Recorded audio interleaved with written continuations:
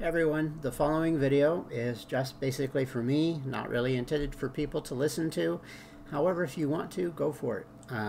But be aware, you will probably cringe. What it basically is me keeping myself accountable. I want to read the Bible from start to finish. And there is a program out there, and I guess everybody who's a Christian knows about it, that in a full 365 days, I will be able to read the Bible. I will have read the Bible from start to finish.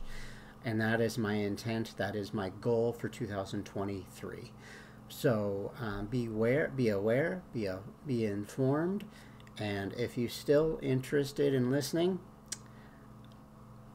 there's no grammar. There is probably lots of stuttering, but it is for me to stay accountable in being able to read and study the Bible from start to finish in a full year.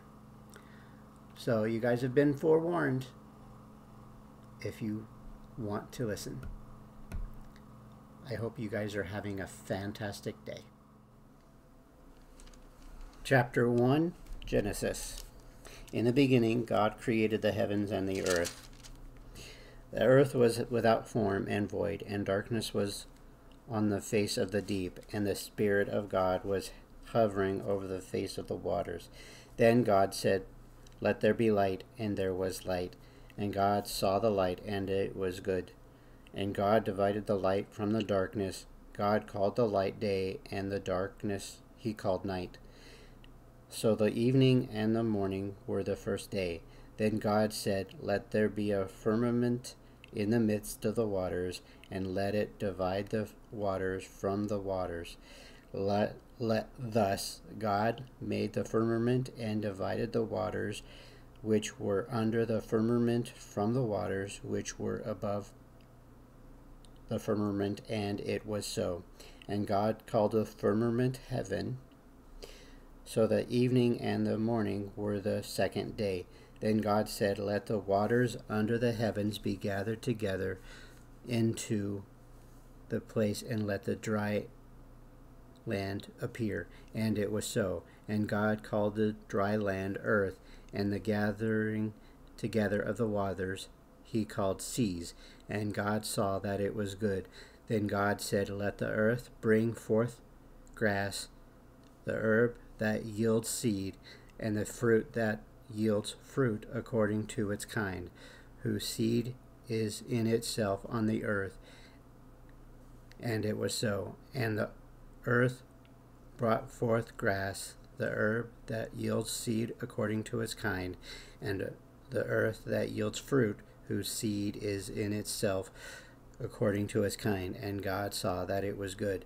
So the evening and the morning were the third day. Then God said, "Let there be lights in the firmament of the heavens to divide the day from the night, and let them be for signs and be seasons, and for days and years, and let them be for lights in the firmament of the heavens to give light on to the earth." And it was so. Then God made two great lights, in the greater light to rule the day, and the lesser light to rule the night. He made the stars also. God set them in the firmament of the heavens to give light onto the earth, and to rule over the day and over the night, and to divide the earth from the darkness. And God saw that it was good. So the evening and the morning were the fourth day.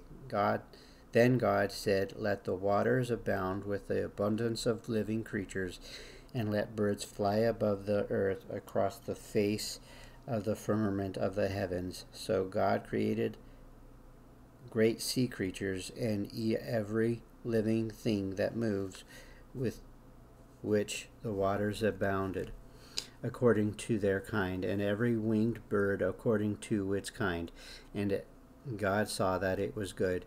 And God blessed them, saying, "Be fruitful and multiply, and fill the waters in the seas, and let the birds multiply on the earth." So the evening and the morning were the fifth day. Then God said, "Let the earth bring forth the living creature according to its kind, cattle and creeping things and beasts of the earth, each according to its kind." And it was so.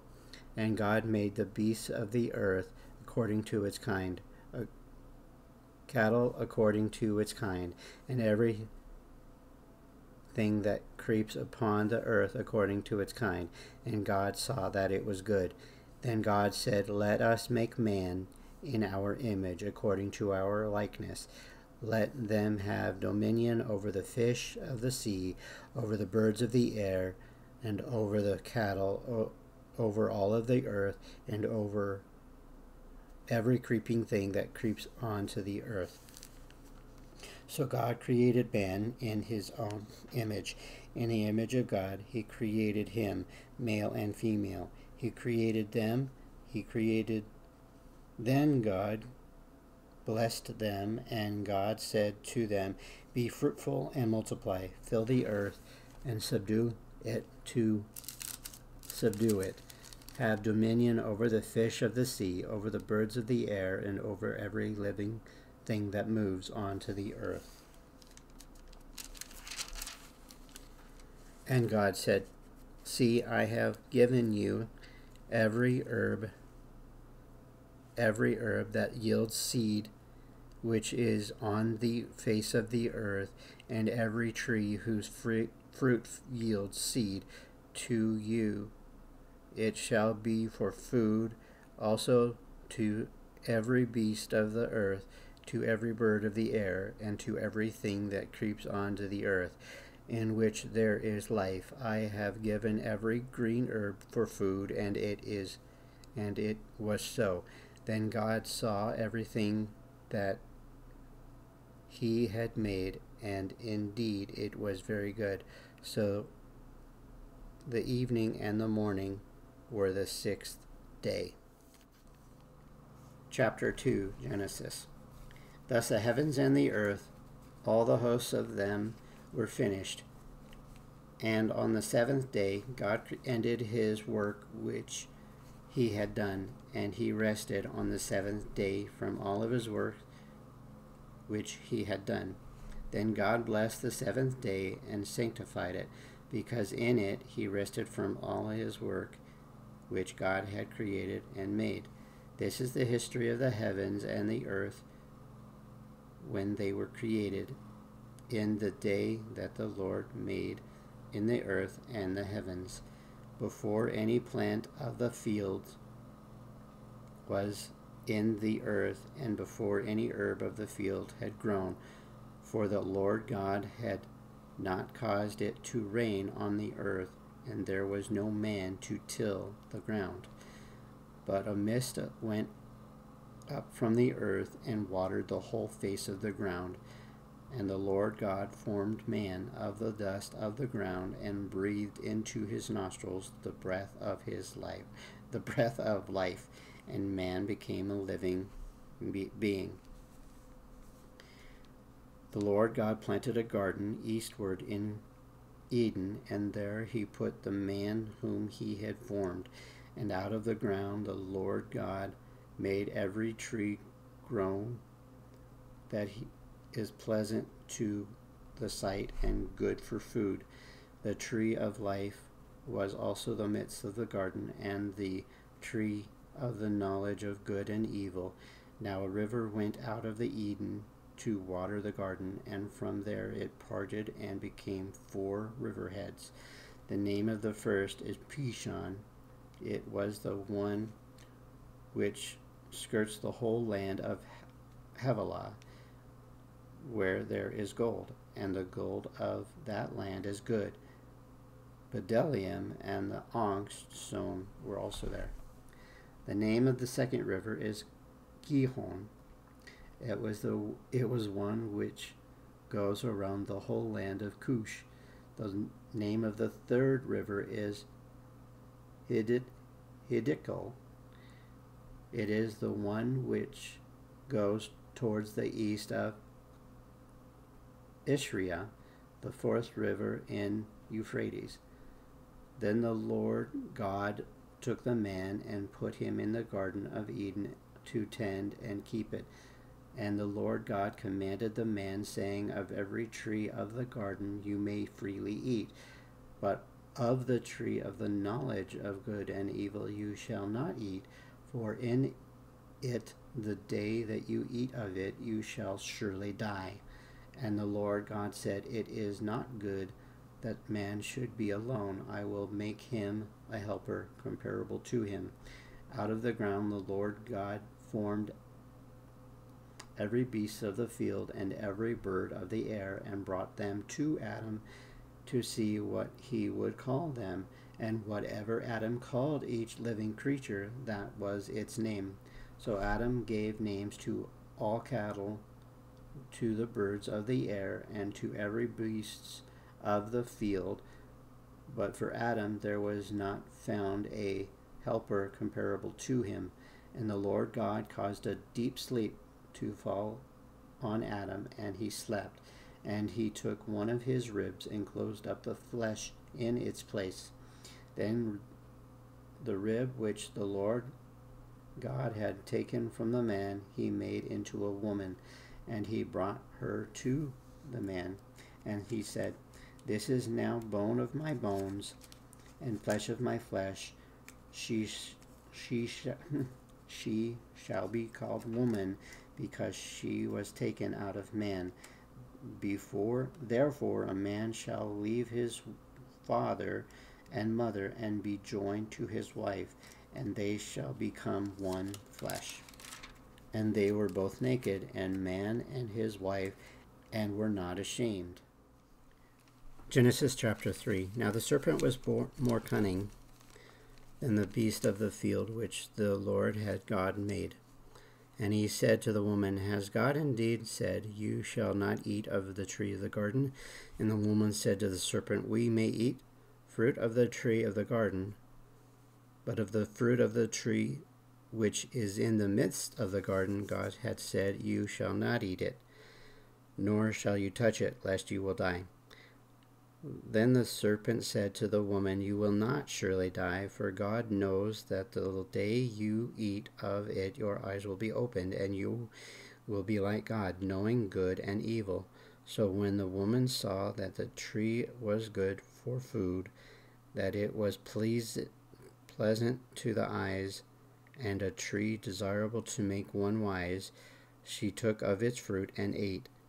She also gave to her husband with her, and he ate. Then the eyes of both of them were opened, and they knew they were naked. And they sewed fig leaves together and made themselves coverings. And they heard the sound of the Lord walking in the garden in the cool of the day, and Adam and his wife hid themselves from the presence of the Lord God among the trees of the garden. Then the Lord God called to Adam and said, Where are you? So he said, I heard your voice in the garden, and I was afraid because I was naked, and I hid myself. And he said, Who told you that you were naked? Have you eaten from the tree of which I commanded you that you should not eat? Then the man said, The woman you gave to me to be with me, she gave me of the tree, and I ate. The Lord God said to the woman, What is this that you have done? The woman said, The serpent deceived me, and I ate. The Lord God said to the serpent, Because you have done this, you are cursed more than all cattle, more than every beast of the field. On your belly you shall go, and you shall eat dust all of the days of your life. And I will put enmity between you and the woman, and between your seed and her seed. He shall bruise your head, and you shall bruise his heel. To the woman he said, I will greatly multiply your sorrow and your conception. In pain you will bring forth childbirth. Your desire shall be for your husband, and he shall rule over you. Then to Adam he said, Because you have heeded the voice of your wife, and have eaten from the tree of which I commanded you of, saying, You shall not eat of it. Cursed is the ground for your sake. In toil you shall eat of it all of the days of your life. Both thorns and thistles it shall bring forth for you. And you shall eat the herb of the field. In the sweat of your face you shall eat bread till you return to the ground, for out of it you were taken, for dust you are, and to dust you shall return. And Adam called to his wife Eve, Adam called his wife's name Eve, because she was the mother of all living. Also for Adam and his wife, the Lord God made tunics of skin and clothed them. Then the Lord God said, Behold, the man has become like all of us, to know good and evil. And now lest he put out his hand and take also of the tree of life, and eat and live forever. Therefore the Lord God sent him out of the Garden of Eden to till the ground of which he was taken. So he drove out the man, and he placed cherubim at the east of the Garden of Eden, and a flaming sword which turned every way to guard the way to the tree of life.